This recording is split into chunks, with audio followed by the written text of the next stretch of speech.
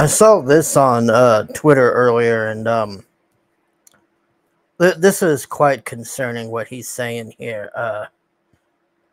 We need to get that list. If I was Trump, I would be demanding to know where it's at. And I mean, this is fucked. All right, here, let's watch this.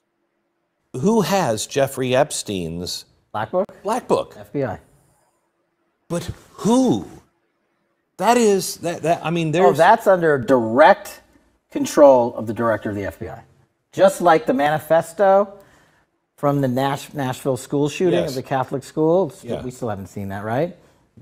It's not the Nashville police or PD saying we don't want this out. The FBI airmailed into that operation and said this is not getting out. Because they do that because this is another government gangster operation.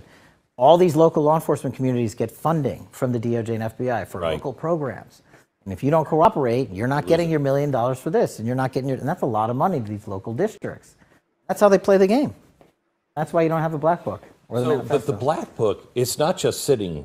I mean, that's Hoover power times 10.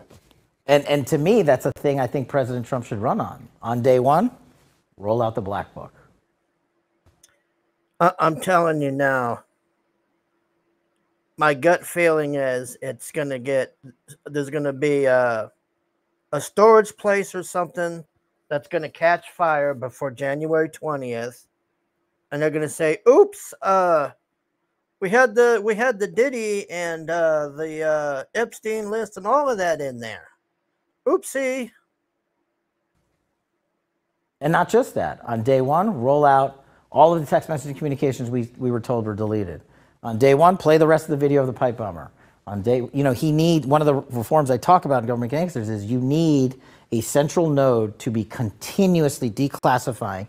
This is another thing they do. They overclassify. And I'm telling you, as a former number 2 in the IC, they overclassify 50% of the stuff there to protect the deep state. Oh, no, you can't see that. Nothing to see here. Gina was a master at it, of doing it. And we still haven't seen half of the Russiagate report that we wrote. Still under lock and key. On how the ICA was originally constructed. We put 10,000 man-hours against John Brennan's team that did it. And we found out why they came up with their bogus conclusion. But we couldn't sell it to the world because we couldn't talk about it. And the government gangsters came in and buried it. Jeez, all of these things, there needs to be a continuing central power, whether it's the White House or offsite, that says every request that comes in, just right out the door, as long as it's not a major threat to national security. Well, if I was Trump, I would be doing whatever I can to keep on track of where this book is, because I'm telling you, man, that's very fucking concerning. There's going to be a storage fire or something. Watch, something's going to happen where the Diddy and all that stuff just get. Oh, sorry, the storage place burnt down. Look what happened with Hillary Clinton and her stuff with the Oklahoma bombing.